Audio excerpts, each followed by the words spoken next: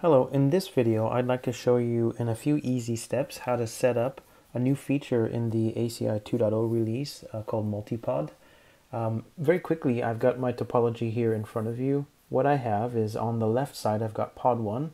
I've only got a single pod in there with 3 leaves. Of course that's not a production deployment, as you'd want to have at least 2 spines in each side. I've got directly connected to my spine over a 40 gig port to what we call the interpod network, and the interpod network are these 2 orange boxes. And the interpod network is really just a generic device. It could be from any vendor. In my particular case, I'm using the Nexus 9200 series. So I've got a connection there, a 40 gig connection.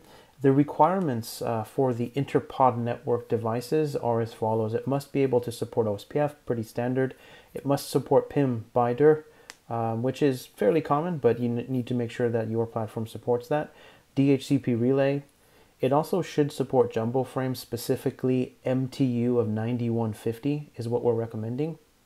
And of course 40 gig ports, because the connection between the spine and the interpod network device must be currently today a 40 gig connection.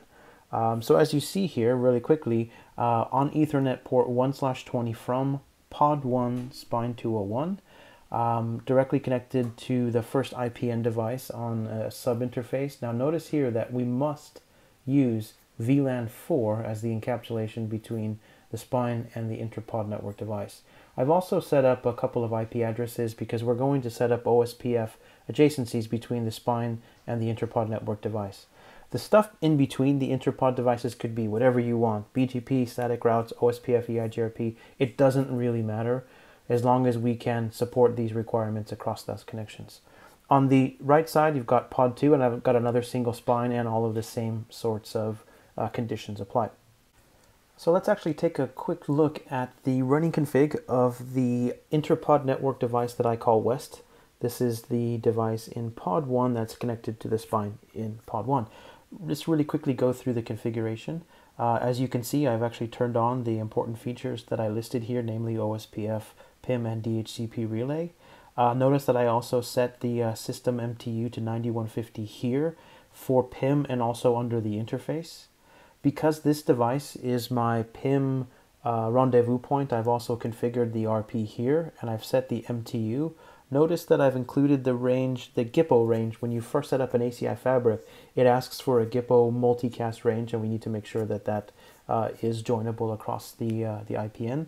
We can see that we've turned on service DHCP and DHCP relay. That's pretty much it for the device configurations. Now let's quickly look at the interfaces itself. So if I go all the way down to the bottom to the first interesting link, it's Ethernet 1/49. As you can see, I've created a sub interface, but I've set the MTU and the main interface as well as the sub interface to 9150. Notice that it is using encapsulation for VLAN 4. This is required, as we said. We've got the IP address. It's running OSPF in area 0 as a normal area, and of course it's got PIM running. And then finally we've got the DHCP relay address pointing to my one and only APIC in my lab setup of 10.0.0.1.